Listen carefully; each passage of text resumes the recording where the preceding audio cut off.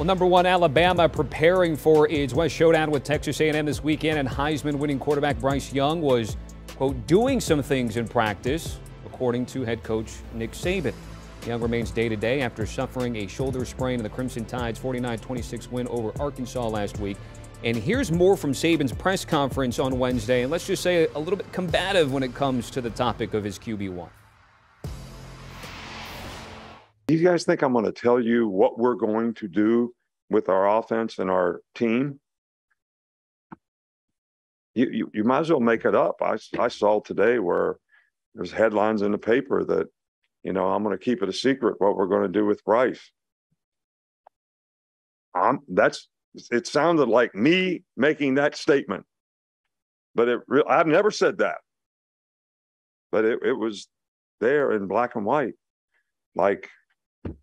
So you can make up whatever you want to make up. Look at somebody else's running quarterback and say they should put these plays in.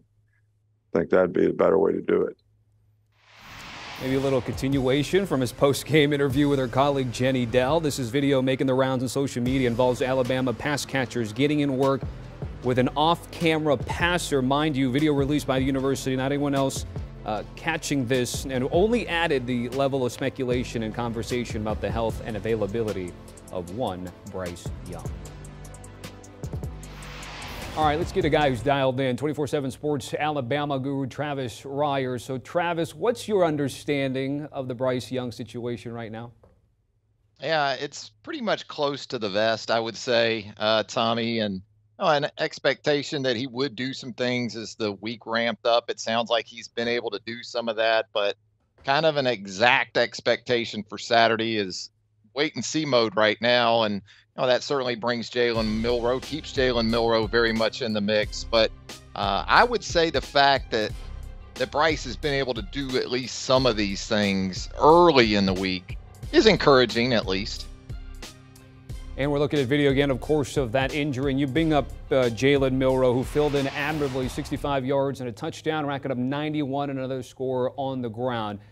How different, though, does the offense look with him as opposed to Bryce Young? We know, of course, Bryce Young could do a lot of things, sort of ad-lib and be able to do things himself.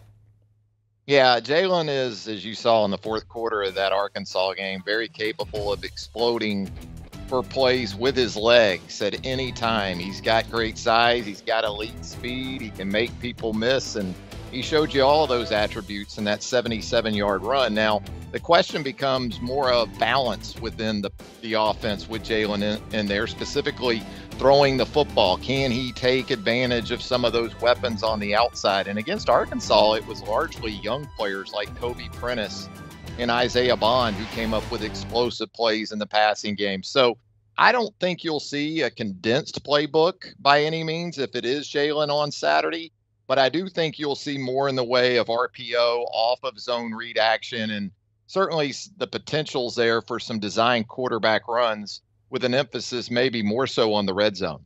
Guys, I'm curious, what's the, confidence level / concern level, because they go hand in hand, concern for Bryce Young, confidence in Jalen in terms of if this becomes a multiple week thing down in Tuscaloosa? Well, it's the meat of the schedule right now. This was the anticipated game going back to the preseason, Tommy. Then you look at a road trip to Tennessee. And I think of the two, Tennessee might be the most concerning because you could find yourself in a bit of a shootout with Hendon Hooker and that Tennessee offense. And I think with Bryce Young, Alabama is more than capable of winning that kind of game in Knoxville. Without Bryce, it obviously becomes more of a concern. And I think even with A&M this week, A&M not especially good against the run so far this season, but if it's able to commit an extra defender to the box to address that with Alabama and force Jalen and those receivers to make some plays in the passing game, you could get a game that turns into more of a slog, which I think at this point, given the struggles A&M's had on offense, the Aggies would certainly welcome. You referenced the hype surrounding this game, and in the offseason, this was the game of the year, game of the century, one for the ages because of the comments from both head coaches. Bama's kept up its end of the bargain. What's the view from the Texas A&M side, do you think, given all the things that Jimbo Fisher's had to deal with so far this year? Yeah, it's been disappointing. Even in the win over Arkansas a couple of weeks ago, you got the sense that that was just a a survival situation that they were able to manage there late in that win over the Razorbacks. So, but it's also a situation similar to a year ago, right? Where you had A&M struggling going into the Alabama game, a primetime affair on CBS, and the Aggies do the unthinkable and scoring 10 points in the final 3 minutes to win that one 41-38. So as far as having ammunition to address his team with this week, I don't think Alabama has played anywhere close to its best game through 5 contests.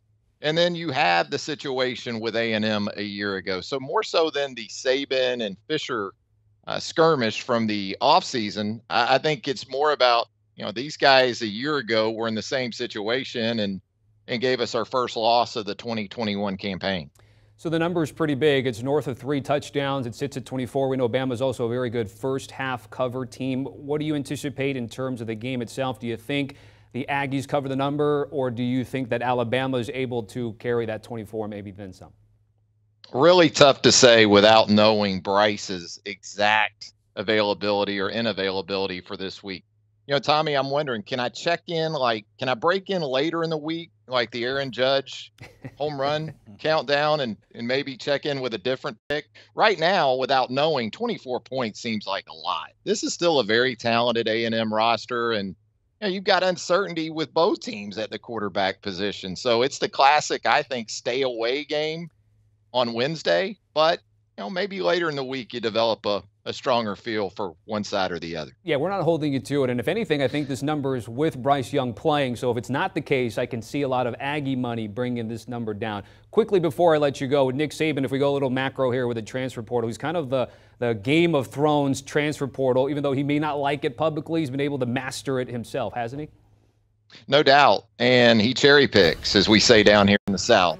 He doesn't go for developmental guys. He goes for impact guys. And when you look at that list, well, Jahmyr Gibbs, 206 rushing yards last week, with most of that in the fourth quarter. Jermaine Burton, it's been a little bit of a sluggish start for him and the receiving corps in general, but there's certainly still the potential for him to be a major contributor before this season is over. And Tyler Steen is the guy probably people aren't talking about enough at the left tackle spot, because he has stepped right in there and solidified that situation with Evan Neal moving on to the National Football League. So absolutely, the last couple of seasons, the portal's been very good to Alabama, not so much in terms of quantity, but certainly in terms of quality.